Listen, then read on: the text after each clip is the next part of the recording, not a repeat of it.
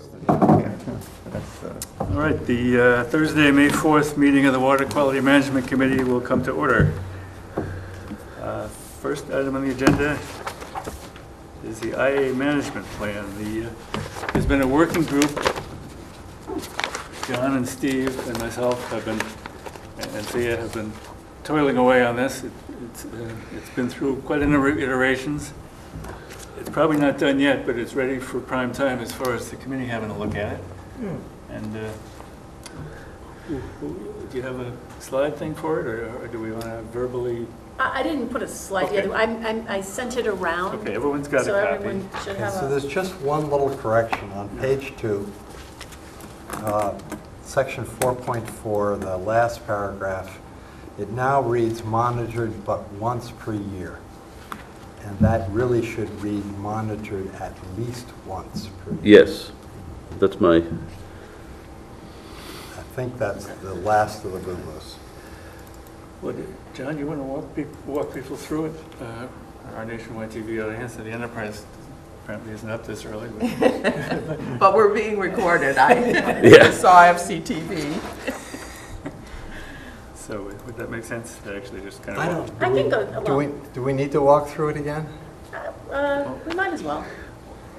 There was one meeting that you missed, and so with true. the committee, I walked through it section by section. Oh, okay, so that's been done. Okay, if we're still on the but once change to at least, that corrects the internal inconsistency here, I think. I had pointed out to John just last night that in 4.6 it says it's to be inspected, which means the physical operation of it twice annually, and if it hasn't had a water quality monitoring sample taken within at least 30 days of that inspection, then there would be a sample taken. So that drove me to say that obviously the but once isn't correct. It's going to be likely twice a year. And John has just mentioned that it might actually be 3 times a year. So I think there needs to be some discussion on that, because I think, personally, I think that that's a lot. I think that the homeowners probably will object to that. That's my hunch. I don't think we can get away with anything less. I see. I mean, the once random per year Yes. just randomly says, okay, here's a shot at what's going on, Okay. without prejudicing it by planning when those samples are taken. And according to George, you can't ask an inspector to go and inspect something if he doesn't have any idea how it's functioning. I see. And so he needs to have, at least within 30 days, a sample taken so that when he goes to inspect it, he knows whether the thing's functioning or not. Okay. Can I just follow that thought, whether I agree with it or not? If it's going to be inspected at least twice a year, and if there's been no sample within 30 days, there will be a sample taken. Why don't you just say that within each inspection there will be a sample? Because one of those random samples could have been within 30 days. I see. yeah. There's a 1 out of 12 chance Yeah, that it but will. one out of, yes, right. There's, also, I think John pointed this out, that the RME, the town Yes. entity that's responsible for this, it's in their interest to schedule the inspections when possible, one of the 2, right after one of the random tests, whenever they can. So this would reduce it from 3 to 2. This way to do. Yeah. I think we have Yeah. to build some flexibility into that. And I think you have to assume that the guy who's running the program Yeah. is going to realize that he's got to differentiate between seasonal houses and year-rounds. There are going to be some systems which are Yes. more problematic than others. Yes. He's got to have a little bit of leeway I see. to decide, okay, I need to keep my eye on these, and I don't have to keep my eye on these quite as much. So I think that's just building in a little bit of cushion that lets you have to assume your operator is, with it. Okay.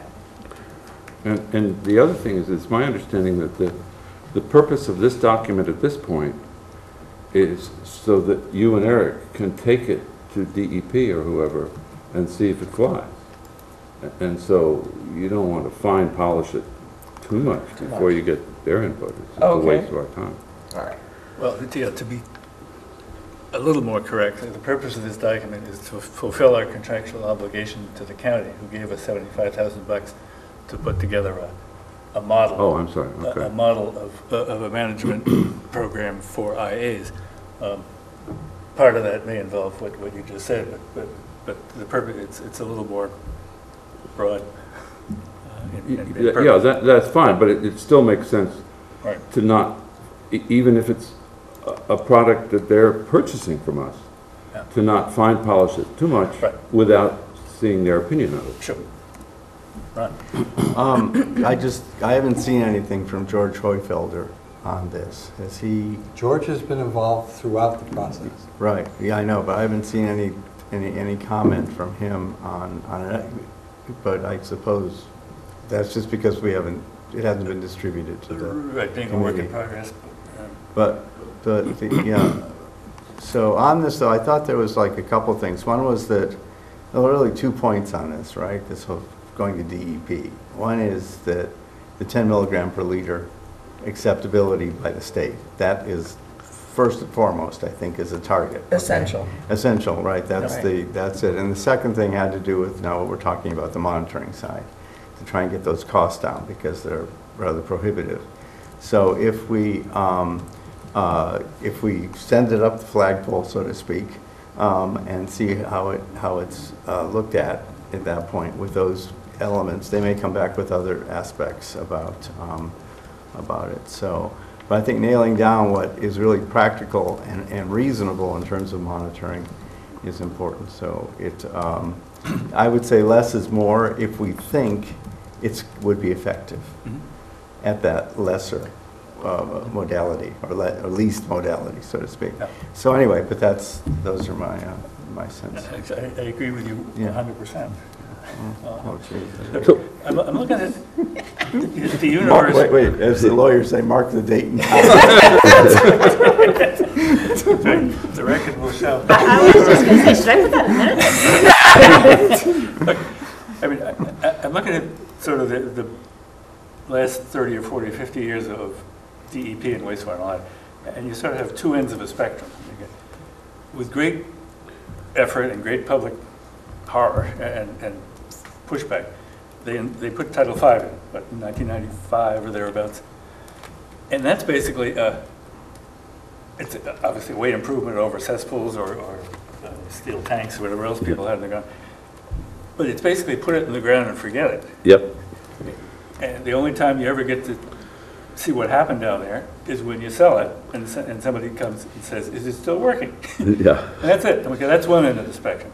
The other end is what they do at septic treatment plants, which is you got to monitor it, you got to test it, you got to send us results very frequently. If there's any deviancy, we're right on you. You've got to show us what you're going to do. You got to file papers.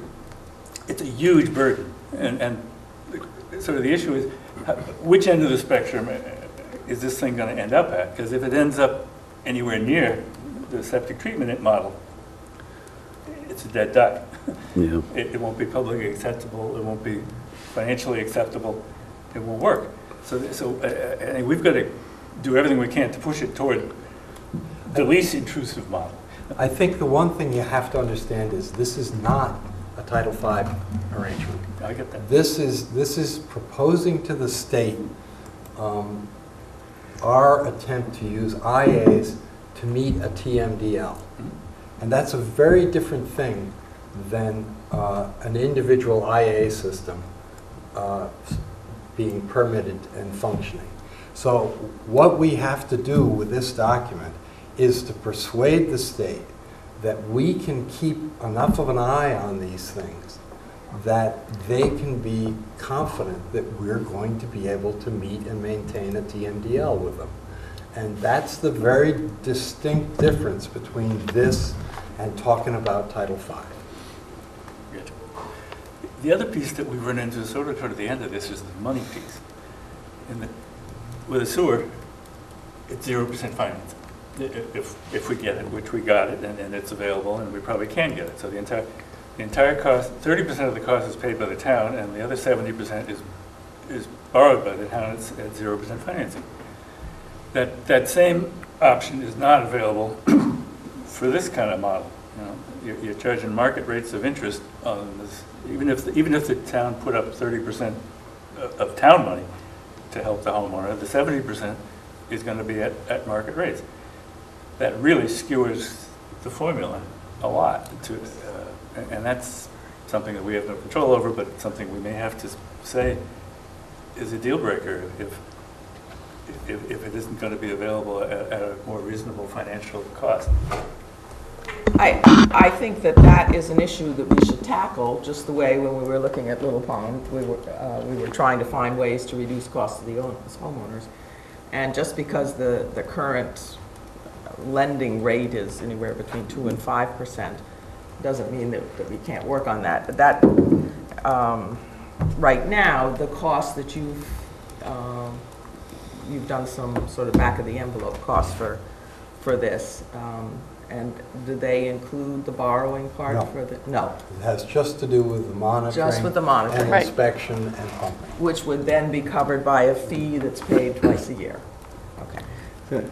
Just on, Eric, on what you said, I think actually what's available to people is higher than market rate, because it's sort of from the county, it's sort of like they consider the option of last resort, which is 5% over Right. 20 years. Yes. So that's, We learned yeah. something interesting about that county program, which is they get it from the state at zero. Right, So the 5% is their handling charge. And Right. they use that to pay their own salaries and overhead and other county expenses.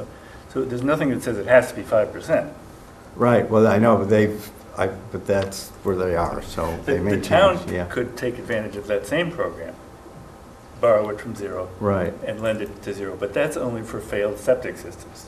It doesn't cover this. This. But I thought we agreed that if there's a requirement for IAs, then by definition, regular Title Vs have failed. I think we might push that. I thought that was I already thought that used was the somewhere. assumption from the earlier discussion. If you were going to require them in an area, by definition, you were going to Right. declare those systems failed. We could all agree on that. A blanket condemnation. The state SRF Right. fund statute has to agree on that. Right. But it's something you might ask them. Absolutely. so Yeah. John, do you know if the Board of Health has declared all of the septic systems in the Little Pond sewer service area as failed? I thought there was something that then obligates them to... Board of Health was not involved with that. Not involved, okay, So the town laid out a sewer service area yeah. and then said, if you fall within those boundaries, you're You have to required to hook up. hook up. So all we've done is, in the interim, before hookups were available, if systems failed in Little Pond, we held them, we said, you've got a failed system, but we realize you're going to be hooking to the sewer. So if you do these things, we'll allow you to keep that failed system until the sewer is available. So it wasn't a blanket thing, it was just We did that individual. individually, Right, right. house by house, as systems failed. Now, for the purpose of taking that state tax credit, they have all been deemed failed. And Yeah, and there was a letter sent around by Oh. town council Yes, that now. spelled that out. And that was by the, who declared them, who was, the Board of Selectmen? Was that the, I don't know, I haven't got Frank's letter here, but oh, it gave the homeowner the explanation when they come to fill out their taxes. I see, okay. So that's a fine legal point, whether that kind of legal failing is the It's- same as the legal failing that you want for this. Right, Right. right. It should be. It should be the same because it's, One would think, It should be right. the same, but Well- it may take us a while to get there. It may take some statutory changes. Because it may, yeah. It's gonna- Because it's brand new. Everything we're doing here is basically brand new. Any other comments? Oh, mine are just little housekeeping things. This is Okay. so heavily philosophical. If we go back to paragraph 4.2, structure, under the jurisdiction of the, I assume it's an agency, not an individual. It should be which rather than who. That first, that last paragraph Which on may, page 1. yeah, 4.2, page 1. 4.2. Yeah, it's a department probably. Right, then I would So put which instead of All who. right. That's minor. And then in 4.4, the end of that second paragraph, there should be a space between within and one. Again, a little help. Oh, yeah. Where? It's You a- mean after 1 year? Bring it into compliance within 1 year, the last sentence in the Oh, second there paragraph. it is, got it, yep. And then following John's rationale at the bottom of that page where it says inspected not less than twice annually, I would say at least twice annually. I just think, instead of not less than. Now, where's that? At very last Last The line, very sentence bottom on of page page 2. very two. last line, under operation and maintenance.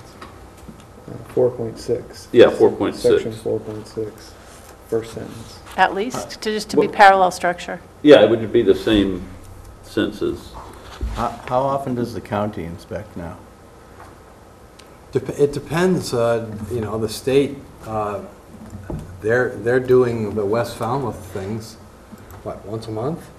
Well, that's a demonstration That- yeah, project, so that- what the that's a county. research project. What the county does standard-wise for the existing systems that are Is there for quarterly. compliance is quarterly, and then you can apply to the Board of Health for twice a year No. if you've got, Reduction to once a year. once a year, thank you, if after your you've consistency passed of your 8 data. successive measurements that have met the 19.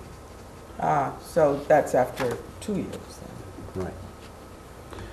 Which is what, you know, Well, that's comforting, there's, actually. yes, that- there's a Yes, standard. That they will back off to once a year. yeah. Well, that makes you wonder whether we're perhaps not asking for enough of a reduction. At It's- least for an it's- initial. Eric? This comes back to the discussion I just had with you. This is not a Title V arrangement. Yeah, okay. This is a TMDL compliance thing. But the question was, how often does the county inspect IA systems? And if the answer is once a year, that's informative.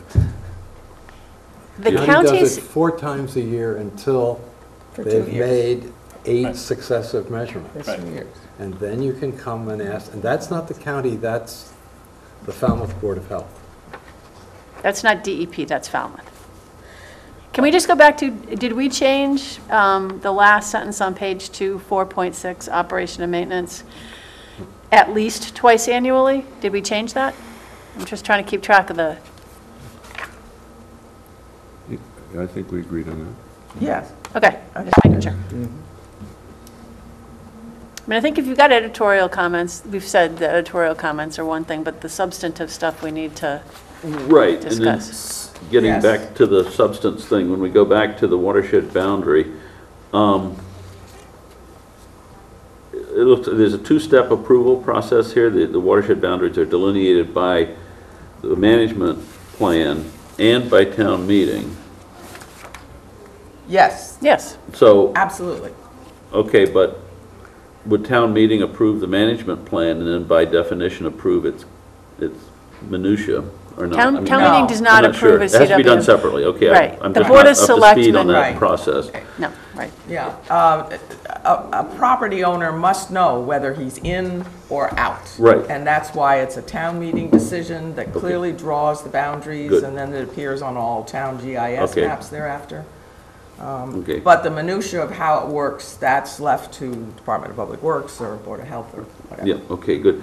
And then I know we discussed this before, but philosophically, the start of the project, could we get a better, This is in the first paragraph? yeah, and it comes up again too, a couple other places. I mean, Designated projects. 2 meetings ago, I guess we spent You know, time we had discussing. problems with that at the working group. It seems to me that It's loose. what happens here is, in the case of Little Pond, once the DPW decides that the lift stations are in, everything's ready to operate, they say, okay, now you may hook up. And you have a certain time period that you're supposed to hook up by. Right, And this is the same thing, that once you've delineated this, you've made the votes, you've decided this is how you're going to approach this project, then the managing entity says, okay, this is the start date of the project. You now have to, What, So, suggestion, I have a solution. Go ahead. maybe it's the same one.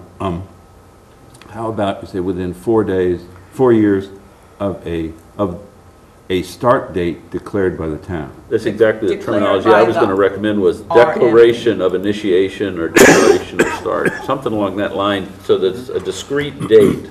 Right. Yes. And I think it should be declared by the RME, the Right. responsible Very management good. entity. Yeah. Okay? So where does that go? Okay, so starting in the. Anywhere it says start of the project. I'm changing in the first, third line down in the first paragraph, 4 years of a start date as determined? Yeah, Declared, or as Declared. declared, as declared. because By- the Let declaration me, implies please, it's as public. declared by the RME. Good point, yeah. You could Yes. determine it without declaring it. Right, No yeah. one would know. Right, it's a secret, we're not going to tell you. Okay. All right, as Got declared it right by, here. and does that want to be bold? I don't think the RME wants to be bold. Maybe it does. Yes, RME is bold everywhere. Yeah, all right, start date, and then we'll search. You might want to spell it out the first time. Right. Well, there's a clause. We haven't done that with anything. We've had a glossary at the You need end. the Glossary at the end, right.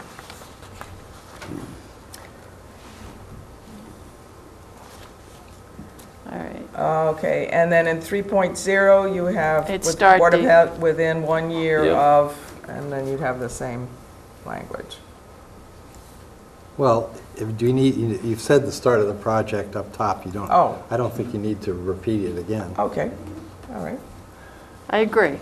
Yeah, okay, great. Well, wait a minute. We no longer say the start of the project at the top. We say the start date declared. Start date declared. So- And then What's the in bottom? subsequent, it's three Why other. don't we just say? Just say start date, Start Within date. Yeah. within 4 1 years year of- of the start date, Uh-huh, good period. point, yes. less words, good. I'm agreeing with Ron again. That usually, in any kind of a document, the first time you mention something, you spell it out, and thereafter you can use your acronym. But Yes, But you I don't like make that. people go to the glossary every time they want to But see what that's- 3 initials are about. The rationale for this was, this document is going to DEP. They know every one of these acronyms by heart. Why make them fudge around reading text that they don't need to read? I mean, when they see TMDL, Yeah, they don't have to NIA. think about it. It'd be one thing if this was going to the public. that's a good point. Wait, does this go to the selectmen first? Before it goes to DEP? No. No, once again, this is a project that we're doing on behalf of the county for the $75,000 grant, so we have some leeway here. Should we have a vote on the acronyms? I think we should spell them out. It's a real pet Do I peeve hear of a mine. motion? Acronym Wait, is wait. short for acrimonious, isn't it? The standard in academia Yeah. is the first time you Yep. say something, And I'm in you favor of write that. it out and you put, right, because you're academics. If you look at RFPs from DEP, Yeah, they talk about TMDLs, BMPs, CWMPs, and they do not, in their grant requires, because I was curious. So there's absolutely a clear standard in academia, but the rest of us are allowed to do it wrong. So Well, do we have a motion? I move that we spell it out at the first occurrence and Second. leave the acronyms thereafter. Moved and seconded. Further discussion? Further discussion? I just think it clutters up the document for DEP. but it's only going to be once per string, right, John? I mean, Well, it's a but minor look- thing to me, Look how many times you go through what that involves. but it's only once per No, occurrence. just the first time initial each one occurrence, and then appears. that's it. So there's maybe 10 times that happens, right? Okay, You should so I want to have make- a see you do a lot of work So you're adding 30 for words. academic That's fine. purity, or I have a question. No. So with the first paragraph, it says enhanced IAs. Yeah. But the title, we have advanced IAs, and then we say innovative alternative Yeah, septic system. so it's there. Is that the first time, or is it in the text that it's the first time? I'd suggest in the text, but also, again, I notice now there's an apostrophe missing in the title. There- If you're going to It- use one down here, again, It's not a possessive. No, but you've used it down here in the first one. I just took it out because that was another mistake. It should not have an apostrophe S. Well, usually with acronyms, well, Okay. Further discussion on the motion, which is. Right. Sorry. upon the first iteration of an acronym that it be spelled out and not thereafter. with the understanding that this is this is a rough draft or final draft Right. that is to be discussed with a regulatory agency that understands these acronyms. But we are posting this. This is publicly We're posted, posted. correct? Oh, okay, well, in that case, all right. I've decided. Oh, we are? For a different. Well, I would think in the part of interest our- of transparency, I It- think it would you've got to become be public open about document. it. Yeah. Yeah, at And some my point- concern is someone picks this up and reads it, and gonna be frustrated, because every Right. 3 lines, they've got to look Right. back to see. Right. Well, it's still a work in progress, but sometimes Yes. it won't be. And- Sure. and, So you're going to eliminate the glossary? No, keep the glossary. Further discussion? So a yes vote keeps the glossary and Spells out. spells out the first The instance first of instance. everything. Right. And a no vote keeps the glossary and doesn't spell out. Okay, Correct. further discussion? All in favor of the motion, signify by saying aye. Aye. All opposed? No. We may end up with 4 pages, John. Okay, so total Adding nitrogen 30 per liter, TN per L. I Look at the first concentration in the first Yeah, paragraph. that's Do I another write point. that out the first time? You know, we have here, It gets ridiculous. Okay. Yeah, I would Sorry. just write out Ron's got the floor. total nitrogen per liter. I wouldn't Okay. parenthetically. I discussed this with Steve as a member of the group. We have the performance monitoring section, 4.4, and I had provided some language for 4.5 to be inserted on nitrogen TMDL monitoring. Right. And I don't know if that's an element because it's kind of tied in with this. And if we're talking about, in the title, we have TMDL compliance. So if we have TMDL compliance, maybe there should be something, some wording in there, some language about monitoring of the nitrogen TMDL. Okay, the working group looked at that idea, and I think that the thought is, Ron, that this is not watershed monitoring. This is a program to monitor individual IAs.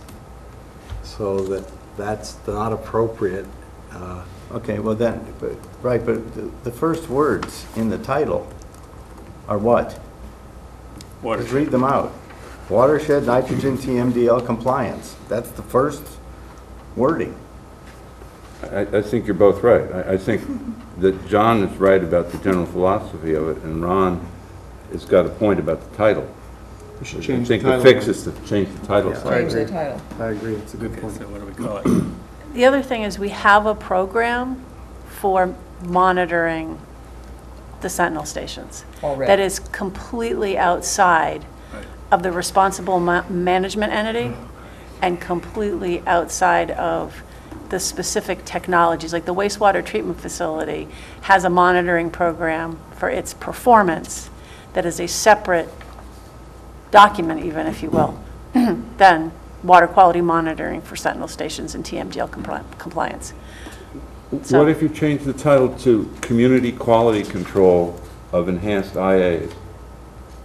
How about just enhanced IA monitoring program? I mean, that's basically Management. what it is, or management and monitoring program. That's true, that's what this is. That's what it is. Yeah. That's So okay just, too. That solves several problems. Yeah. It Sid- eliminates defining TMDL in the title.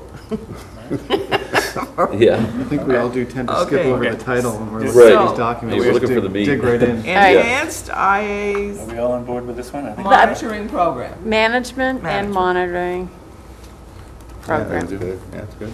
And while we're on the monitoring in the record-keeping section. We're not, we're on the title.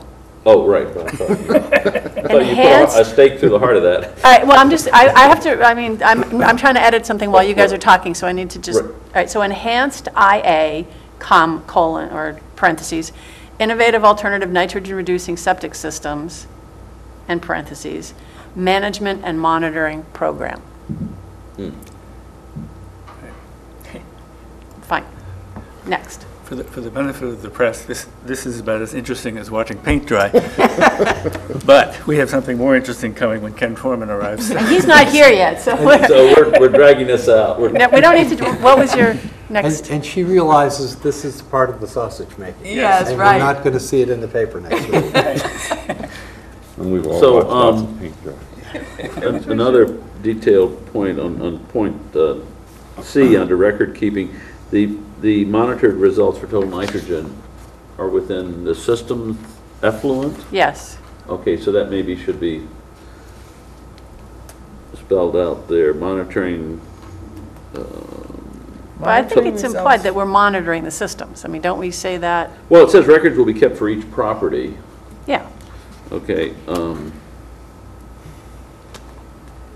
yeah, I suppose, I'm just trying to pin it down as tightly I think the as- more you look at it, the more crazy you're making yourself. Honestly, You're insightful.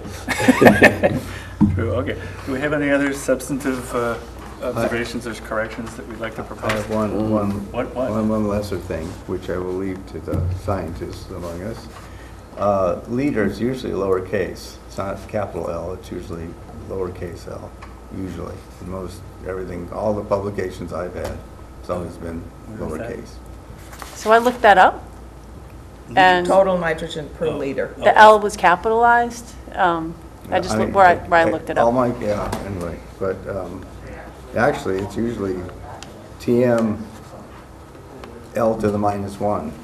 But, you know, that's the way, it depends, but no, in this case, it's, you know, the more common, but L, it's, doesn't matter. We have TMDL, capital L means load. In this case, Right. it's liter, so. So you want a small L instead of a large L? Well, that was what- That's not how, That's not. No? that's not right. Keep it capital L. It's a capital L. Yeah. All right, leave it there, okay.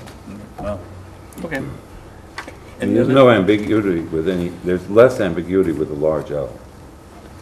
They use uppercase L in the state reports, so. Okay. We Right. want to be Okay. consistent. That's- And I just- 10 I just had to milligrams ground truth nitrogen that. per load. Yeah, no, I did. I spent some time looking it up. And I've looked it up before because it's small mg in capital L, which makes no sense, but that's the way Yeah. it's done. Well, whatever. Those leaders are getting. And I'm not doing -1s because you change the I font don't and know, it goes -1 away. sounds- Yeah. No, that was the one Okay. editorial, that was the one Ken is here. technical comment I Ken is had in here? a publication. All right. I had a /L. No. And they said, it should be L to the -1, please make the change. Yeah, so this much. is, so we took one Thank God vote. you're here. Hi, Ken. You saved us, Ken. Can we Sausage stop? Ourselves, Ourselves. So that was, that is going through Matt's comments on my grant application. All right, so we think we have a final document as of May 17th. Yes. 18th. 18th, that's yes. right. All Yeah, right. Clearly, nothing is final in this world, but this is Yes. final for now. so. All right. Do you have a thumb drive? Is this what we're sending then? But this is which will carry on to the next step, yeah. So this will be sent to DEP? Well, as it No. Yeah. is? Okay, all right, well, then should we vote on the document then?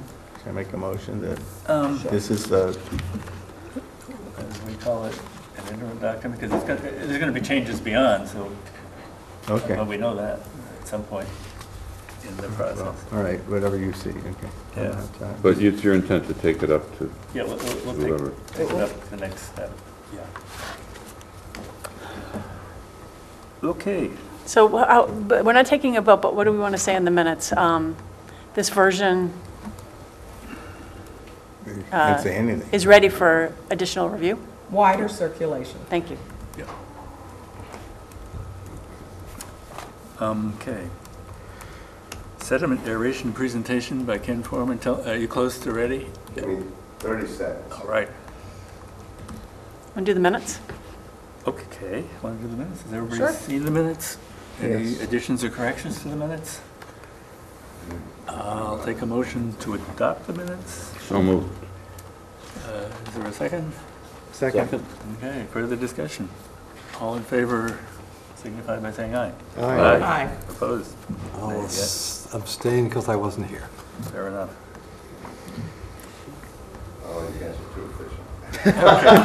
Any reports of members and staff that will go on for 30 seconds or less? We have meetings scheduled for June 1st and June 15th.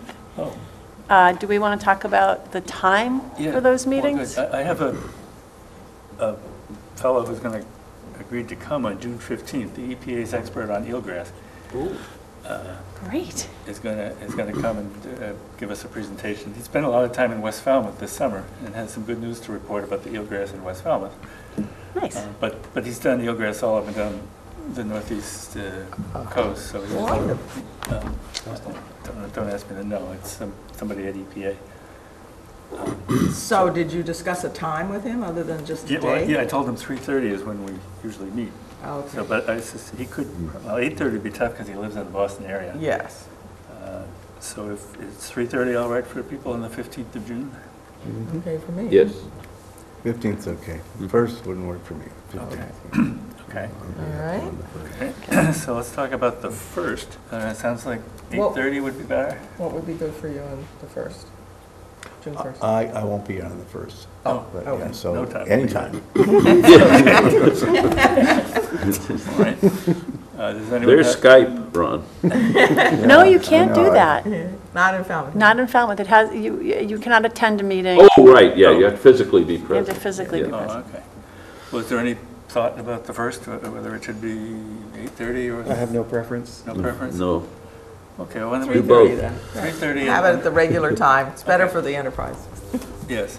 3:30 on the 1st? On the Yes. And it first. keeps us consistent as long Yes. as, and then Yes, we'll discuss The reporter it. isn't up at 8:30. She's up till 1 o'clock in the morning writing things. All right, so we have a meeting schedule for the, I just need to book the room and the Right, time, so it's right. very Yeah. helpful to Yeah. just have that for the month. Seeing as I missed the aquaculture meeting last night, Sia, do you want to just tell us what happened Yes, there? sure. A great meeting. The plan has been adopted in draft form. There is one change that's going to occur, and that is to not include the specifics of any kind of surcharges as part of it, because we realized there are a number of unknowns. We don't know if we're going to get a grant that's going to pay for the permitting. We don't know if we're going to get a grant that'll pay for people for the first few years of implementation. We don't really know exactly how many cohogs you can grow as an in-kind contribution.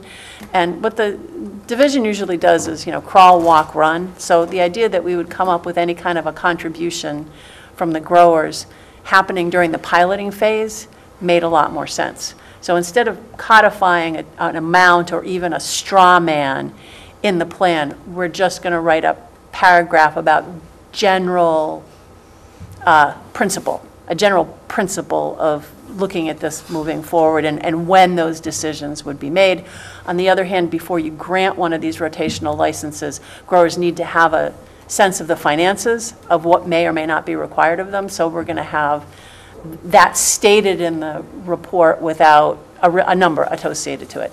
So the next steps are a public meeting that has been tentatively scheduled but is not final, and I'm not going to give you the date because we have to confirm the Herman meeting room for it. So once that has been confirmed, we'll have a date for the public meeting on this. And then the working group will meet one more time after that public meeting to synthesize the comments that come from that meeting. And then the plan is to get to the Board of Selectmen after that. So this is all planned for June. So June, we'll have a public hearing, the last working group meeting, and then a Board of Selectmen presentation in the month. So Wow. progress is made. Good. John, Ron was there too, so. I was just going to say that on that point about charges and things, I mean, a lot of it is oriented toward the budget for the Department of Marine Environmental Services, right? But as we're looking at, as this committee has been looking at shellfish as a nitrogen attenuation mechanism, shellfish aquaculture, that it may be that if, let's take for example, if Bourne's Pond works out that the inlet widening reduces the nitrogen load by 2,000 kilograms of the 4,000 that needs to be done, aquaculture might reduce the other 2,000 or some portion of it. We don't know what exactly at this point. So if that's the case, then there's a benefit, not just to DMES, but to public works in general in terms of the costs for alternatives and sewering and other things. So it may not be warranted necessarily to have a surcharge on the aquaculture for the production, because it's the savings to the town on another side. So as opposed to looking at it as an enterprise account, we look at it as a town financial benefit to the town perspective. So I think that that's a good thing, that this whole surcharge aspect is reconsidered. Another dimension to that too is that this is something that needs to be explored, and as Sia has said, first you crawl, but then you don't walk. You necessarily take baby steps and then you walk, kind of. But is that the notion could be that there could be two different types of grants. One would be a standard grant, which is so much like $25 an acre or whatever it is to do it. There could be another grant that would be that plus a charge for seed oysters, which would be much more. So the town would be basically providing those to the grower, and then the grower really has control over, they're not paying to seed quahogs someplace. They'd have an interest in getting these seed animals from the town. So these are all a lot of different factors that still need to be, and it'd probably be different anyway in the end, but but things moving ahead. So I think it's good that this notion is put in very general terms at this point, and then worked out as we move forward. And just to add to that, just before you, on the same point, the town is committed to wanting to bring this to the next steps. So that's very, very exciting, that implementation phase is actually in view and Terrific. encouraged. Steve? You call this the aquaculture group, right? Shellfish Working Group. Shellfish Working Group.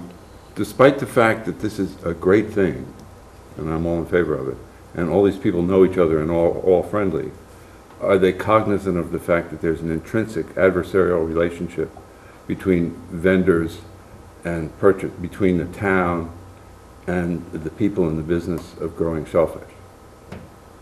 I mean, there's a wouldn't kind say of rent that. sinking. I don't mean that they're mad at each other. I'm just saying, from a business standpoint, when there are payments involved, it's a zero-sum game by definition. In other words, when any entity saves money, somebody else loses revenue. We've I been mean, watching people that should in just be practice. aware of that. We've been watching it in practice. I bet they are. And just on Ron's point, and then we'll get on to Ken. Yep. I think the issue that is going to be part of this general goal statement is if the Marine and Environmental Services Department is going to be doing all this propagation, and quahogs are part of the benefit of rotational licenses, their budget has to be increased. Right. And that's part of what's important, to not just not give them money, but also, not have fees, Right. but have a way for their budgets to go up so that we can buy these seed. End Okay. of story. Thank you. Ron, I'm sorry, not Ron, no, it's Ken. For everybody's recollection, the sediment aeration is something that we've looked at as a possible way of dealing with the nitrogen. We actually commissioned a study of it, and this is the report of that study from last summer's test, Okay, you want me up there? wherever you want to be. Doesn't matter. Yeah, well, Just no, the mic is grab the You need a mic. mic. you need a microphone. There's a clicker somewhere too. Oh, is there? Yeah, it might be on Right the podium. next, right under the podium. Check the podium, yeah. Mike can bring it Yeah, back and sit down. you can just take it off if And I it's, think it has a, Ken? take that mic off. Just take the of mic and drag it over to the thing and click. Well, if this works, there's a pointer in there also, Ken. yeah. Yeah, whatever works for you. Let's-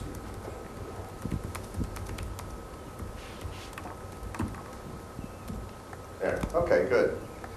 All right, so this is an experiment that we did with the help of ScienceWares last summer, and also an intern from University of Richmond who was funded by University of Richmond to help us out. And the idea was to deploy a set of aerators in this treatment area, and then have a control area, which we designated down here, and monitor the oxygen conditions as that treatment proceeded through the summer.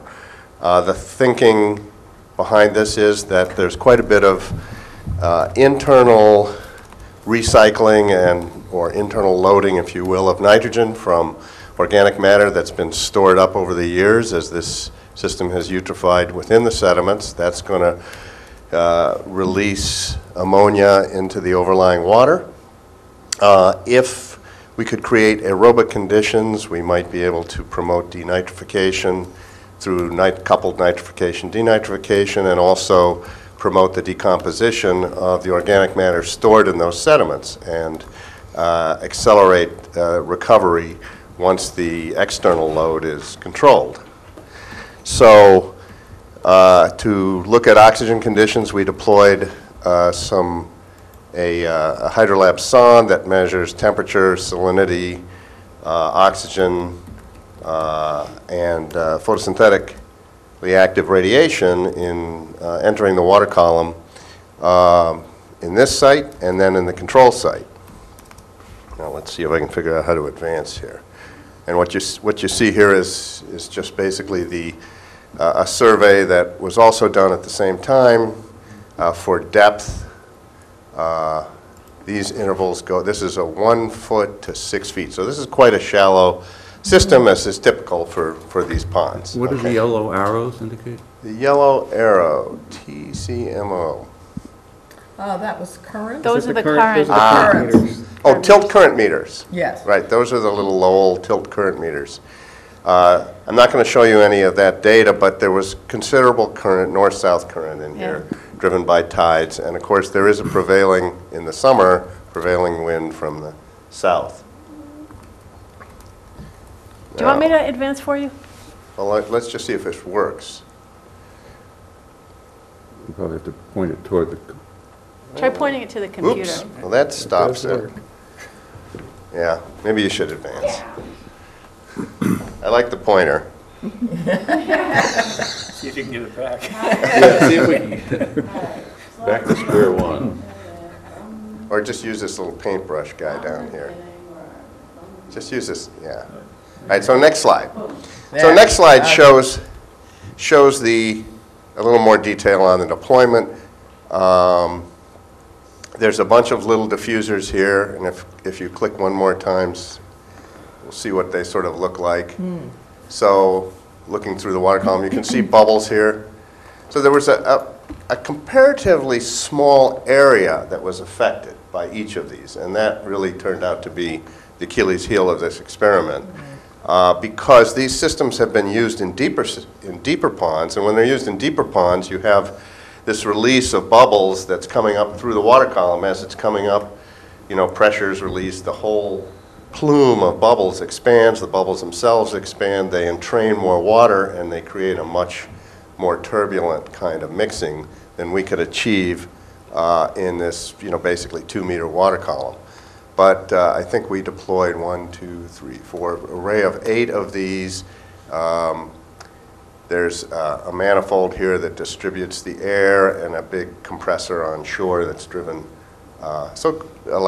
through power that we were able to get from Falmouthport. Yeah, and Falmouthport has been very supportive and allowed all of this. Right, so thank you very much, Can Falmouthport. I interrupt for a minute here? These are about 30 centimeters square, if I remember?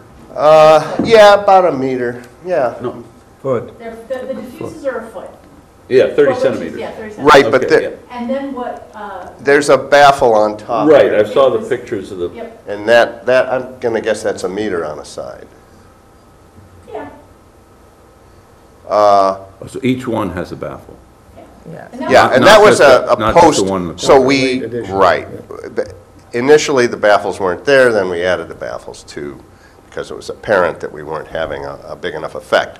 So part of the hope might be that if there's prevailing current, you could set up a wall of these things and maybe get a plume of oxygenated water that's carried in one direction or another. But this was our first attempt, so we didn't, that wasn't how it was arranged for this. So if you go to the next slide, just to show you a very dynamic system, this is photosynthetically active radiation over a period of 3 days. So we have daytime, nighttime.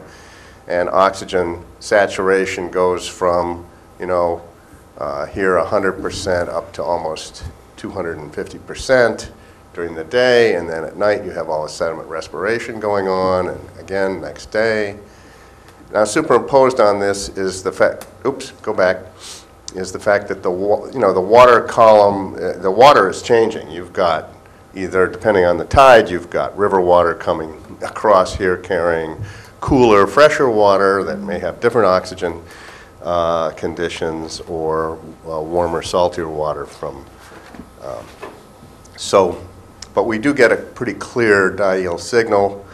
Okay, and then the next slide is just showing a multi-day comparison between our aerated site and our control site. And as you can see, we didn't achieve a real significant difference in oxygen conditions. How far was the measurement from the closest baffle? So if you you could go, let's see, go back a slide, I think maybe, or 2 slides. 2 slides. Yeah, so I think we tried to place our sonde right in the center of the array.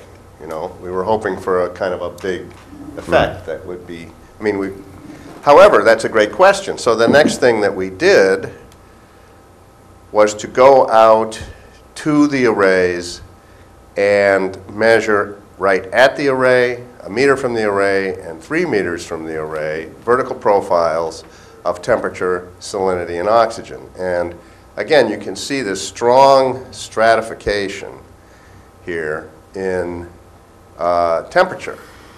Warm at the surface, cooler at depth, even though this system is, just a little more than 1 meter deep.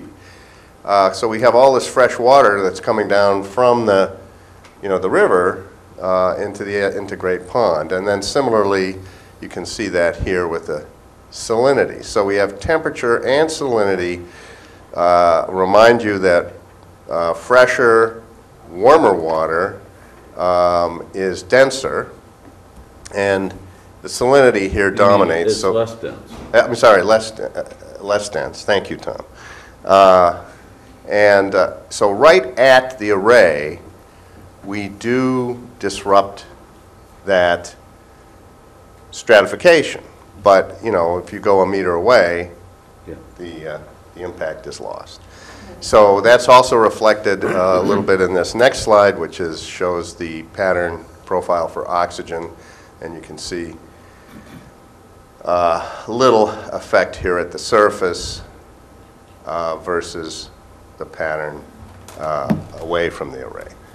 If you were doing this in a deeper water situation, do you think it would be a different I think it would be result? more effective, because you just have to imagine these bubbles, which start out as little micro bubbles, if they're at 1.3 atmospheres at depth, and then they're going to come up through the surface, and bubbles will expand and they'll entrain water as they come up and further mix the system. I just have, in looking at this, the fact that you're not seeing much difference is kind of at least at this stage, is indicative that it's not working as it might have been expected. But more importantly, I think, when you look at the dynamics of Great Pond, and you look at the freshwater inflows to it, which vary somewhat year to year, month to month even, but based on the Massachusetts Estuary Project study, there's basically like a volume change based on fresh water coming in once per month. Okay, so from groundwater, precipitation, and the Coonamessett River coming down. So the question I have with this, after spending umpteen years and hours of trying to manage sediments in aquaculture systems, that you tend to get, if you tend to get it to come up, it will settle somewhere else. Okay, so that spot that you're working in, it may be transported. The extra oxygen coming in would help with respiration and reduction to some extent of the mass by carbon release in CO2. But the thing is that if that happens, then you're not really doing much overall to the system, because it's just moving around. That's one point. The second point is that it's possible, although I don't know if you've got any information on this, that the aeration process itself may cause the microalgae, the phytoplankton, to flocculate and settle from the physical disturbance. This would mean that that flow out once per month of a volume of microalgae going into the sound may be actually captured in Great Pond as more sediment. I'm just wondering if that is a dimension that you considered. Well, we certainly didn't make any measurements of sedimentation or changes in particulate material. The idea here was not to stir up the sediments. So these aerators were placed a little bit above the sediment surface. So it was to mix the water column and try to keep things oxygenated. If they're oxygenated, we can have coupled nitrification, denitrification. If it's anoxic at the bottom, we're not going to get that. So that was really the idea behind this. And in addition, if we can have aerobic decomposition, we're going to more efficiently get rid of the carbon that's stored in those sediments. Yep, Steve.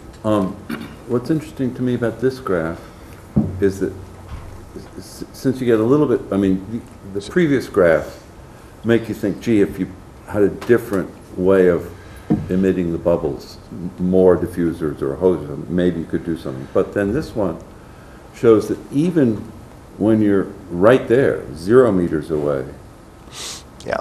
above 0.6 meters down, it's not bringing up the oxygenated water. So we It's have somehow getting diluted.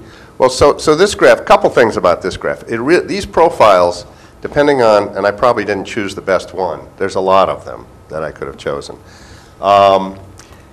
First of all, it shows higher oxygen conditions at depth. So what's going on? Why is that? Because that's not what you would expect, right? But there's so much benthic microalgae that if you go out there at 3 in the afternoon and make this measurement, or 6, even 6 in the evening, remembering this is summer, you're going to see higher oxygen at depth, and you're going to approach atmospheric at the surface. If you go out there at 6 in the morning, you're going to see a profile that looks almost the opposite. The point here was what we would really like to have is almost a uniform, Right. straight line for the mixed systems, and just to say that here we have still evidence of strong stratification. We weren't able to mix this water column with the bubbles. That's what I'm saying, that regardless of what is at the bottom, this isn't bringing it up to the top. In this figure, there's a little evidence of some stirring of some kind, but not much. Yeah. It's also likely that the DO concentration will peak around 3 p.m., usually in the summer months. Yeah, It's that's around right. that time. So I'm wondering, do you have a graph like at 4 in the morning? When things... We don't have one at 4 in the morning. We do have some at 6 in the morning. 6, okay. Well, if it depends on the Ron, if you would like to go out at 4, we're happy to have you go. I'm just saying, before, actually, the minimal, where the oxygen is generally You're absolutely right. Yeah. And I should have, I will admit to you guys that this was a rush job, and I should have picked a better graph. But we have this type of data. We collected lots of data like this. And perhaps not lots, but... The report has different. Right. So if we go to the next slide, we did one other experiment that I think suggests that there is promise to this, and that is we collected some sediments early on and incubated them under 2 conditions for somewhere on the order of 2 to 3 weeks. One was aerated, so we just kept the overlying water in the sediment cores, and there were, I think, 3 replicate cores involved here. Aerated, and 3 that were kept sealed. And then after that, we changed out the overlying water and measured the flux of ammonia out and the uptake of oxygen. And so for the aerated cores, and remember, these were all taken from the same site, we had about half as much oxygen uptake and about half as much ammonia release as for those sealed cores that were kept anaerobic over that time. So the suggestion here is that if we could achieve mixing throughout the water column, we could probably achieve some improvements to sediment quality. And it's just over time. And it's just a question of, could we reconfigure these arrays in a way that might better yield mixing? And so, there's a couple of thoughts about how we might do that. One, as I mentioned, is to sort of create a fence, if you will, so that we could get a plume of oxygenated water that's carried in the tide, because there is a considerable current here, as the tilt meter data showed, directional flows. And so if we could get those kind of wafting back and forth over the sediments, that might help. And then working a little more with how to disperse these flows as they come out of the bubblers. Would you try it in a deeper location? Well, if we could figure out a deeper location, but this is a shallow pond. So one of the thoughts is Falmouth has a lot of shallow estuaries. So while being in a deeper estuary might have this existing system work better, solving the problem for shallow estuaries is what we want to do. Right. Yeah. So the question is to what to do now that we've learned so much about this, what happens in these shallow systems, how to get. Well, it wouldn't take you, if you had a different configuration, and ignored the time to create the different configuration for a second, it wouldn't take long to see if it was working better, right? I mean, you could see in a day if it was working better. No, the hard part is, it's not a minor thing to set these things up. Well, but what, and there is other data that we, quite a bit of other data that's in the report, that including some surveys where we went up and down the estuary in a boat and took, sort of continuous oxygen measurements to map out the oxygen distributions and so forth. But the second half of what I was going to say is that the thing you could do that doesn't require much extra setup, except I guess the stuff's all been down for the winter and now you have to take it out there again. But, right. But is to just put all your diffusers right next to each other to see if there's some critical mass. I mean, basically that, I believe, is what, Eric Karplus, who of course is the engineer on this project, is thinking. Am I correct in that? Yes. You have any insights? Well, I think the idea is we learned a lot about the site and about the stratification and the dynamics of this location. It's shallow, which makes it similar to other estuary systems, so it's worth sort of cracking the nut from an engineering perspective. And what we've talked about is a no-cost extension to the project, so not asking for any more money, but for permission, if you will, to go ahead and continue to experiment at the site. Not so we don't lose a whole summer of work, but we have the diffusers. We changed the configuration. You got it. There you go. Got the configuration.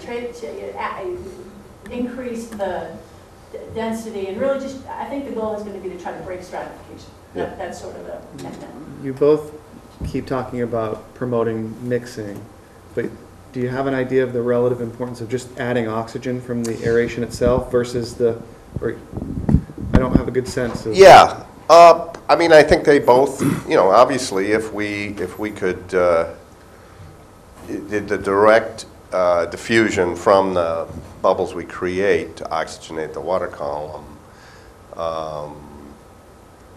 is going to be helpful. But I don't think we have like a quantified way of. Because if it's just about mixing, there's probably other ways to promote mixing than aeration. Right. Well, we do. What we want to do is mix this oxygenated water. That's what we want to do. Yeah. So you're adding oxygen to the water, making sure that water that you've added the oxygen to is getting. But I But think are what you- he's saying is if you how- already how have much oxygenated oxygen are water you at the really- top and you just We- mix it. Depending on the time of day, you do or you don't. Right. You know, if you go out, as Ron said, if you go out at 6 in the morning, or 4 in the morning, you do not have oxygenated water. Yeah. In the middle of the night, you do not have oxygen. So this thing bubbles all the time. So the idea would be that it would create oxygenated conditions throughout the water column, day and night. But what if, but you're saying during the day, the surface water is oxygenated? Yeah, because there's a lot of photosynthesis. So if you just mix that, But yes, you wouldn't be doing anything at night, Right. but it might be working during the day, as opposed to Right. this that isn't working day or night. Well, no, during the day, we had oxygen at the bottom. During the day, we did. Did it? Because of photosynthesis, not Right. because of mixing. Right. So the But that- point is to create continuous oxygenation throughout the water column. And Steve's Oh. point is really good, that the other thing we thought to look at this season is the timing. And to have dissolved oxygen, maybe doing more mixing at night, when it's not. Right. I mean, it's the nighttime is the really the key That's the thing cycle. there. That's when stuff dies and turns into muck. Interesting. So Ken, have non-tidal fluxes been measured in the pond? Non-tidal In fluxes. other words, net movement of water? I think there's stuff in the MEP report about the, the volume. And is there any evidence of layered flow, in other words, upstream at depth? I mean, this is so shallow, but it's also so stratified that, the classic estuarine model is deeper water These flowing things look uphill. These things look a little bit like That's classic what I'm estuaries. getting at here. Yeah. Maybe you could go to the deeper hole and at night. What deeper hole? Well, the downstream, I'm calling it a hole, it's Yeah. a basin. It's a Down- 2-meter downstream. basin. Right. Oh, I see And- what you're saying. And Yeah. you may be able to oxygenate one- that and then assume, Yeah. if it's working like some of the models do, that it might flow upstream. We do get into a practical issue at some point. First of all, in order to create this array, Yeah, geography. Power. we need power. We need Oh, I to, know, we I need to know, get, I'm just- we need to get the air out to the hole through, and we have to worry about boats. We could put such an array of boat PV traffic, cells that we'd shade know. the estuary. At 3 feet, you have to worry about those? The arrays themselves are, the little bubblers come up off the bottom a little bit. So if you're, You put them, we weren't worried that boats. not where we were, but No. if we were in a busy section of the Yeah. harbor, Oh, yeah. Oh, yeah. So, Right. yeah, just one other thing, I mean, in terms of the mixing that Matt raised, I don't know if solar bees have been used in estuaries very much or at all. There's And one in that's- Mashpee. But that's Yeah, in but a that was freshwater freshwater. pond, freshwater pond. Freshwater. So I don't know how that would compare, but I'm still concerned about the increased sedimentation that may be caused by this Yeah. activity. I Yeah. just don't know, I don't know, it's just, I know that physical stirring can perturb systems and that you can get flocculation and then settling. well, there's, remember, there is some physical stirring just from all the boats going around in these systems. And the wind. And the wind. I don't think, Yeah, this is I- very I don't- intensive I all the don't- time. But it's Yeah. not And- designed to actually, it doesn't kick up the bottom. no. Doesn't have to kick up the bottom, it's the phytoplankton in the water column, that when it's Yep. perturbed, it can flocculate and it can then settle. But in the summertime, most of the production is happening at the sediment water interface, right? That's With probably these the- bent that's probably the micro and case. Macroalgae, like, Yeah. it That's- far exceeds what's Yeah. happening in the That's what all water the column. food and the like. And you saw that in the oxygen Right. data. So, I mean, I think the bottom line is we're hoping we can, play with it a little more over the summer, see if we can configure the array to get a broader effect, and then hopefully that would result in some improvements that would in the actual sediment qualities. That's the key. Question is whether if you were able to achieve this, would it result in more rapid recovery from the sediments? The core experiments we did suggested that maybe that would work. What do you need from us? You have a Concom permit, presumably it lets you go this summer too? Yeah, the conservation permit is a negative determination on the RDA, fine. so we're Right. allowed. So what, do you need anything from us? So I don't, Your blessing. yeah, I think just your blessing is good, and, you know, so maybe the Falmouth Board people are on board. Yep. If we want to keep going. Okay. So we just felt we should give you some idea of what we did so far. No, your report was terrific. Not, the results maybe not so much, but the Right. report was really wonderful. Right. And you can see, you know, what's amazing about these systems is just how dynamic the oxygen conditions are within them. They're highly productive, and they have a lot of respiration going on, too. So, just, do you look at pH also? Yeah, it measures pH, too. Oh, good. I just Remember, wanted- these are 'cause, I know, but. Fairly strongly buffered because of the salinity. Oh, they are, okay, so you don't get much fluctuation. as We far get as- some fluctuation, but it's not huge. Did you have any independent measure that mixing was actually, that the bubbles were actually entraining water? I mean, I suppose we could try to do a dye study or something, release a little dye at depth, see how it disperses. It might be You know, different, different bubble sizes, might. Yeah, no, I think that's one of the things that, you know, to some degree we could try to play with, although the diffusers are, I don't know how much flexibility there is on the diffusers. If you wanted to come up with different bubbles. Different- Just different get one of size these bubbles? soaker- Not the Get size the soaker wouldn't- hose at the local hardware store. Well, no, so that's something that we've thought about is actually, originally, the idea was to not use these already fabricated diffusers and use gas permeable hose, not soaker hoses, but really a much Yeah. more micro, you know, almost a nano bubble approach. But we, I'm saying make sure that nanobubble isn't worse than big bubbles. we're sure that smaller bubbles are going to Yeah, I think- diffuse. I mean, the diffusion rate of oxygen into. No, I mean for entraining the water, For water movement. from and so- water movement, That will convection do of the nothing water. for you. I think that's a pressure question, and the size of the bubble probably doesn't matter What either. I'm saying is that, how So much one does the thing, whole Eric- thing cost and how much does a soaker hose cost? Well, one thing And you have Eric to answer considered No. that I thought was would be clever would be sort of almost like a propeller-based system, right? And that's what the solar That's a bee is. solar That's what the bee. solar Yeah. bees are. Yeah, But so solar bees are mixers, 100% mixers. They take the surface and, the purpose, the Tucci system, you know, this is a Tucci, now I can't remember, Lake Savers, specially patented blah, blah, blah, diffusion system.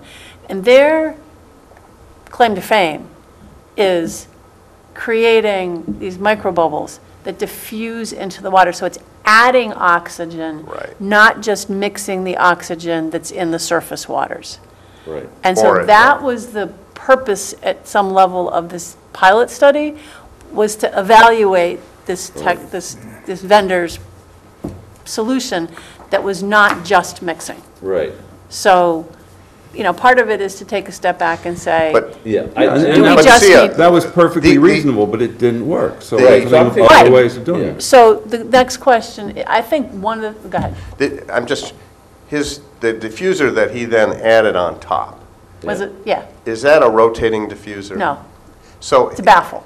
right, so if that were, you know, if we could use the bubbles themselves to drive it as a, That would slow to it. rotate. That would just Yeah, but then slow I it think the issue is what's the forcing function here? Is it diffusion or is it convection? Right. It's And my probably- guess is convection is gonna do the trick in most circumstances, partly because the lifting ability of these nanobubbles is minor. Sure, they grow as they rise and pressure decreases, but Well, maybe we could use a mix. I just don't know. Maybe we could use a mix. Compared these, I would guess. I mean, No. the point is, there might be some different configurations that we could The play question is, with. is simple mixing more valuable? That's what I'm saying. Yeah. I'm thinking a convective model would be That would better be a overall. good, then that would be a On good. a larger scale within the estuary, I think. Well, I think we need to add oxygen. If we want to get these things oxygenated at night, we need to add Right. oxygen. So there's also a possibility, although it may not be as efficient, is airlift pumps that could then direct the flow out of them, and you might be able to create some kind of a motion with them all oriented in the same direction in an area, you know. Right, right. Well, that is You know, sort of then you have a the vortex, goal, and is to that's create a another problem. directional plume that, Yeah. but, you know, combining something like convective Yeah, but you've got the solar whole, bee approach with the bubbling. you've got the whole surface of the estuary as a diffusive membrane with spectacular amounts of oxygen. Except for the... Except for at night. Wait, let me see, and then, but when you're Stratification. convecting, you would continuously change that gradient. And I've got to think somebody sat down and modeled how much oxygen you can pull across there at night. If you had a couple of convective cells, I think, yeah. I bet you could move a lot of oxygen into the water column, just because the gradient is so steep. And again, at night, it's going to be very steep. You know, you've got jillion parts per million of oxygen overhead. I have a thought. Should we have a working group? Should we I create? think, I mean, it'd be great, but, you know, we really could benefit from a physicist. Yes. We don't have a physicist on this committee. Well, Eric's a I took physicist. physics. I flunked physics. I'm just thinking about, I mean, these are some really Because good the energy to ideas. mix these, You to could mix certainly these have- salt without stratified having an systems official is working high. group, Yeah, you could just have, a get a meeting couple of and people that are brainstorm. interested, you know, Yeah, getting yeah. Ron Yeah. and Tom and. So- I'm not sure you need a physicist. I think Yes. Tom has a reasonable idea. Right. The existing thing doesn't work, so the question is you make a list and prioritize it of other things that might work. And And you decide what to do this summer. The debubblers that are sold commercially to keep boats Yeah. from being caught in the ice use bigger bubbles. And they Yep. clearly And that's purely convect a enough to convective keep the model. temperature the Yeah. right. but, Yep. you know. But all I'm saying, Steve, is just because you're using bigger bubbles doesn't mean you still can't use small bubbles, too. I think we need a combined approach. Yeah. Yeah. So speaking of energy, in your next report, make sure to tell us the estimated cost per kilogram removed of this technology. Right, right. Once we it get there. works. We need that from. Once we get there. Assuming you get it to work. Yeah, let's show it could work, and then we'll work on the cost. Okay. Any other questions or comments for Ken? I think you should start looking at the costs now. Okay, just what you know today, get an idea. I know to see if it'll work, but if it did work, how well would it work, is the point from a cost-benefit ratio. So, That might require additional funding. Very good. well, it depends. It sounds like a little in-house promotion there.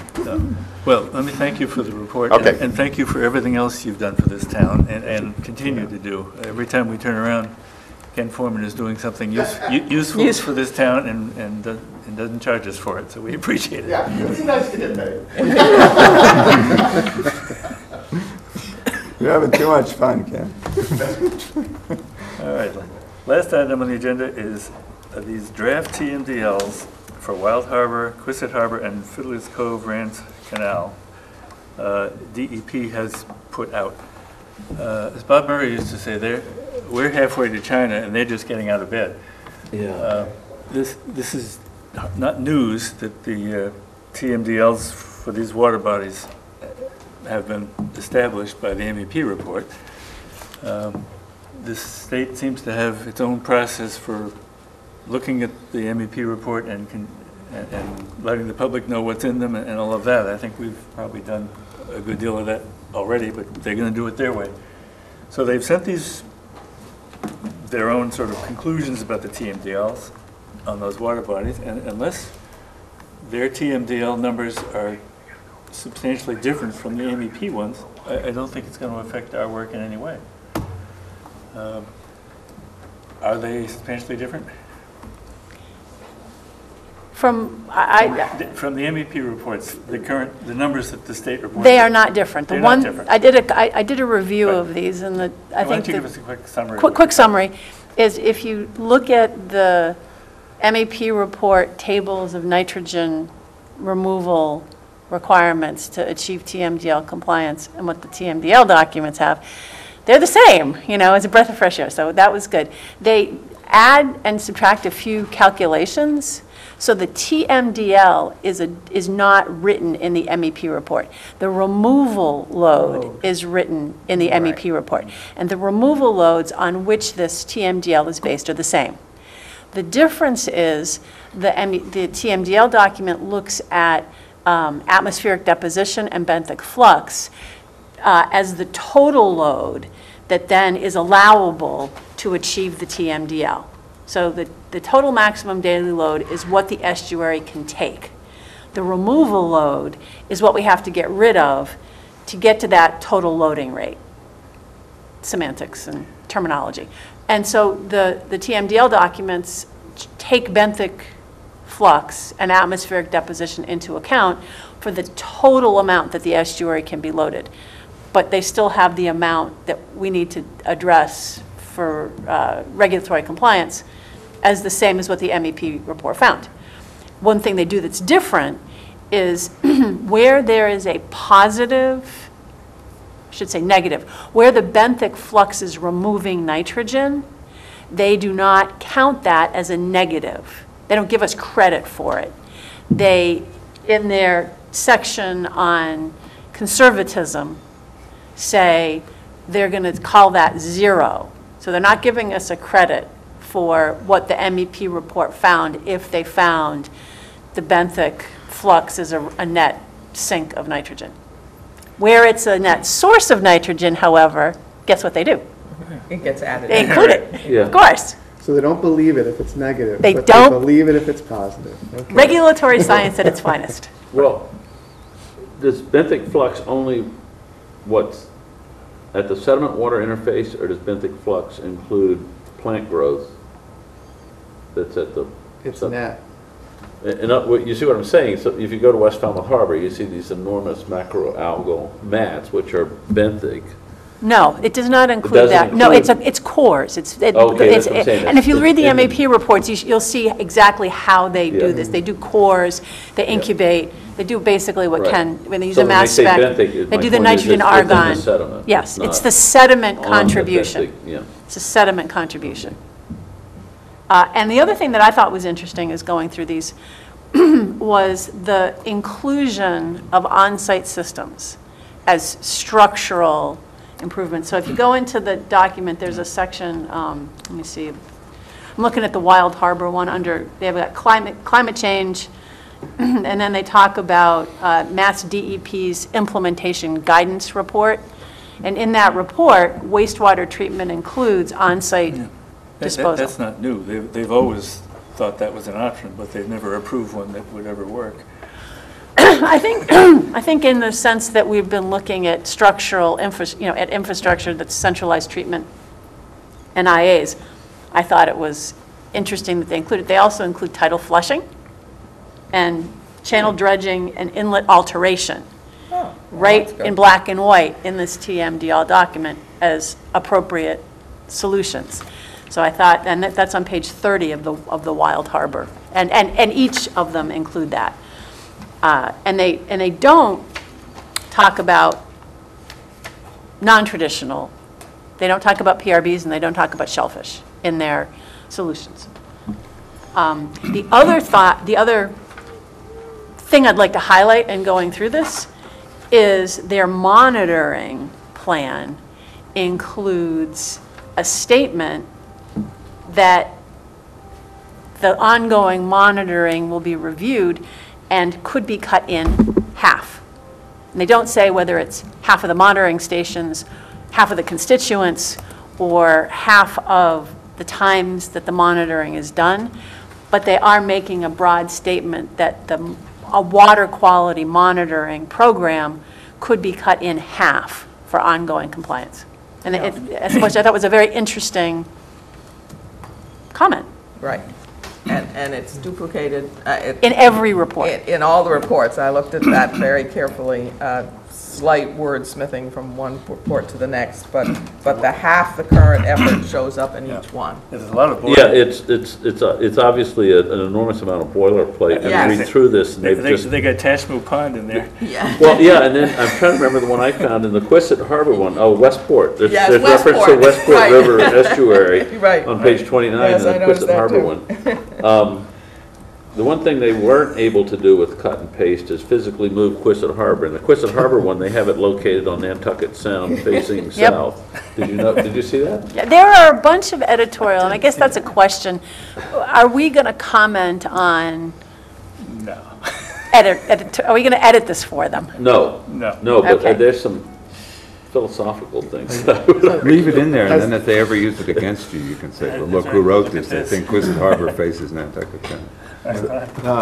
There's a couple things that you mentioned, see, brushed over about, particularly about benthic flux. I mean, in West Falmouth Harbor, the negative number is huge. So we In have West a Falmouth, it's bigger huge. task I mean, to deal with in- West Falmouth Harbor. in I mean, Wild, it's it's minus huge. 11 when the. Well, do we wanna push back when on that? the TMDL is like 10. So, That's a good it's point. like, it's huge. I mean, it puts the task on this town Yeah. way up. And Yeah, that, well, like, by that's- 25% higher than what it was. I mean, this is a big deal by doing that. Secondly, it doesn't appear that they made any adjustment for, although it's a small, it's not nearly like this, but it's the atmospheric deposition has been reduced because of the atmosphere change. So I don't know if that's been, but generally speaking, it's 7% or 2% or something, so it's not a big deal. But I don't know if they went to any effort to They kept the recalculate. MEP numbers. Yeah. They just use the MEP, They okay, use the so those are MEP the old numbers. ones. So we should think about pushing back on these 2 points. And then what they're gonna say about atmospheric deposition is it cancels out development. Between Yeah, I know, but the 206. build-out is in the MEP reports. I mean, it's not like, Yeah. So they should build-out's say in that there, in this so- report, if that's their yeah. position. So, like West Falmouth Harbor is just an example. I didn't bring them all up, but when you look at this from the MEP reports. You mean Wild Harbor? West Falmouth Harbor. Okay. It's minus 11.1. Right, but we're looking at the TMDL for Wild Harbor, which Yeah, this was also, Wild Harbor, Quistit, Right, and right, no. Fiddlers. Right, but he's looking at West. No, I'm just saying that if they are talking about Oh, I that the see. negative, Yeah. that the benthic flux has dropped and they just assume 0, we're going to get to we're going to get to West Falmouth Harbor, and if suddenly they come out with this report for that, then we're going to be, well, there already is The a TMDL. TMDL has been set for West Falmouth. The bureaucracy has moved ahead, and they Right. sort of picked and chose which particular estuaries they were going to right, get the it done. TMDL's been set. Yes. But to achieve that TMDL, we're going to have to remove I see. all of that He's benthic onto something. Yeah. thing. Yeah, But it's so- pertinent to Wild Harbor, which is Right. what we're reviewing right now, Right. and it's the same issue. It's a big number. It's 10 or something, I don't. Right, that's 10 or 11. It's 10 or 11, I can so, give you Wild Harbor. So the question is, do we want to push back on that point? I mean, do we ever get the raw data for the benthic flux? Is that in, I didn't dig deep into the appendices, but, no. sediments are very heterogeneous. I wouldn't be surprised if they took 4 cores if they varied by, 2 orders of magnitude. Some were negative, some were positive, and that's the average. And Yep. That's one of my issues with this report. There's no uncertainties on any of the numbers. Right. That's a And they good report point. them to 3 or 4 significant Yes, figures. that's as our significant. perennial complaint. So the MEP report, you can, in the MEP report, they tell you exactly where they did the cores, and they give you the average. They don't give you the individual core data, but you're absolutely I right. mean, you It's- saw Ken had error bars on his. Yes, he did. It's not too much to ask, but So. but it's really important in terms of this sediment flux. Yeah. It may be an average of 11, but No. some areas might have been significantly positive. If we were going to make a comment, they're due by June 9th. Yes. Okay. And our next meeting is June 1st. So if SIA were to compile comments from the committee, or the committee should send paragraphs of what they think are the issues. Yeah, I think To if you see ya? guys should send me your comments. Yeah. And then we can, and, Bring a draft in on the first. Bring Bring a in- draft in on the 1st. or have it Send circulated it so that around. we can vote on it on the Yeah, right. first. Perfect. Can you clarify something for me about the negative benthic flux? Maybe. Do they ignore, if it's negative, do they ignore it at the beginning and never bring it into their calculations? Or is it that if they bring it in and the calculations come out that the removal, the man-made removal has to be negative, then they say, oh no, it's not really negative, we don't want you to add stuff, it's 0. Which one is it? It is the former. And what They they, just ignore it. they, my what they have understanding. is they have, the MEP says you have to remove X number of kilograms of controllable load. Stormwater, fertilizer, and septic systems. That number is from MEP based on what they call the controllable load. Then, what the TMDL document does is has a column for benthic flux and has a column for atmospheric deposition, and takes the removal target, the benthic flux, and the atmospheric deposition, and gives you a TMDL. If the benthic flux is a positive number, it's added. If it's a negative number, it's 0. And they add the atmospheric deposition. Now, this is all based on the removal target from the MEP that takes into consideration Negative benthic flux. negative benthic Or flux. positive, Or whatever it positive is. benthic flux and the atmospheric deposition. So frankly, what I was going to say is I don't think that arguing with them about the credit for the benthic flux is going to fly. I mean, because they're going to say, well, but that number, that negative number is also captured in the removal target, in sort of a modeling, by the modeling way. Yeah, but if we there's can look later at- processing of it, Yeah, and they use the positive values but not the negative, that doesn't make sense. right. Yeah, well, we can raise it. All right, so the plan is going to be send comments, and we will compile the comments and review them at the next meeting. That's good. Any further discussion? Motion to adjourn? Motion to adjourn. Seconded. Moved and seconded. All in favor? Aye. All right. Thank you.